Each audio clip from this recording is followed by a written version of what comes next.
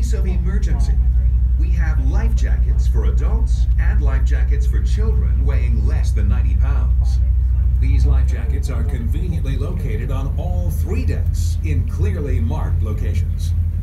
They also can be found under the bench seats forward on the first and second deck. On the third deck, life jackets are located in the round stack behind the wheelhouse. All locations are clearly marked. To use a life jacket, first pull the jacket over your head and then bring the strap around your waist and fasten it much like the seatbelt in your car. Tie the chest strap together just under your chin. In any emergency, always follow the instructions of the crew. Accessible restrooms are located forward on the second deck and to the rear on the lower deck. For your convenience, the snack bar is located forward on the second deck. There are no accessible handicapped restrooms at the fort, so we encourage our visitors to use the restrooms before they depart the boat.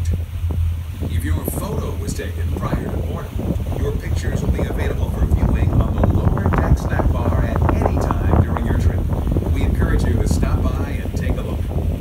There is an elevator located at midship on the starboard side. It offers access to all 3 decks of the vessel. Please feel free to use it, but we ask that you restrain children from playing with the elevator. To protect the harbor and prevent pollution, please use the trash containers provided. Throwing trash overboard is a violation of federal law.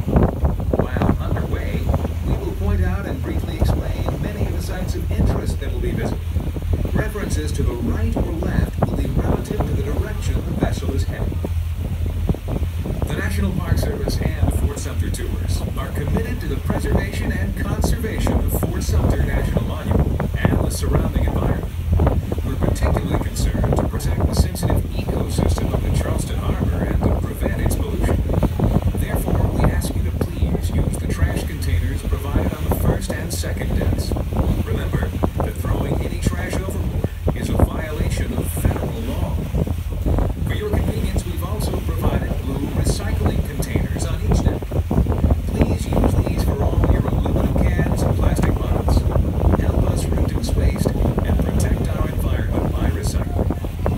For the convenience of all our guests, smoking is prohibited aboard all Fort Sumter Tour vessels. The old city of Charleston is located on a peninsula, bounded on the east by the Cooper River and on the west by the Ashley River.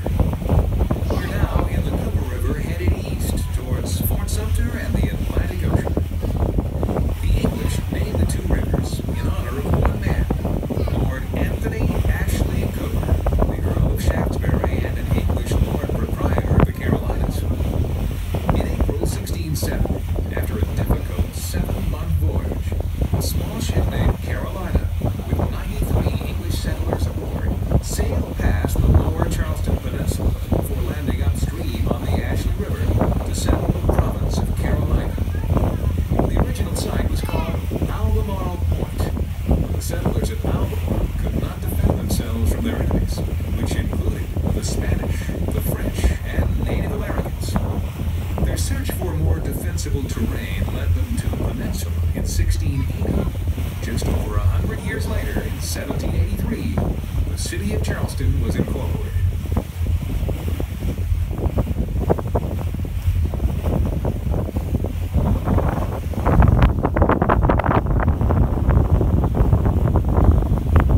Good afternoon, everyone, and how are y'all doing today? Good, I am glad to hear it, and your day's about to get even better, because we are heading out to one of the most magnificent coastal defense structures to come out of any era of military architecture.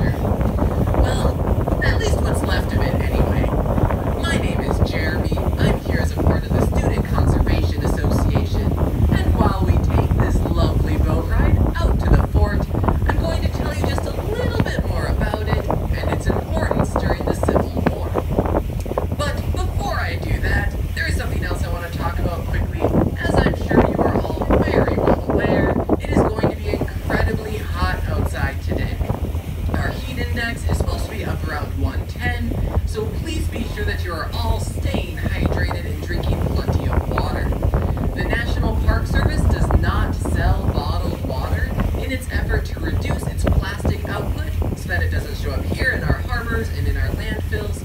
We do sell reusable water bottles here on the boat and out at the fort. There's also a drinking fountain and water bottle filling station on the lowest level of the boat and out at the fort as well. So please be sure you are staying hydrated. And with that in mind, let's jump back into history.